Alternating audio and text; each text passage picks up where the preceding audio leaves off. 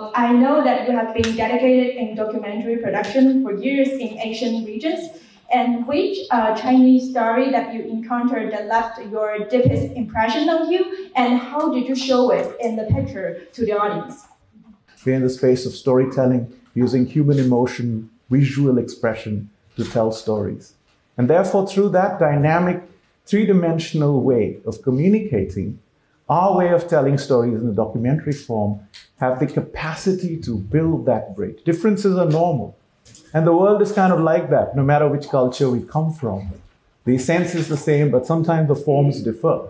And the documentary space, like I explained, and how we tell our documentaries in the Hollywood meets journalism space, allows us to bridge those differences and therefore bring communication to a point where we can understand each other, hold a mirror to each other so we can understand each other better.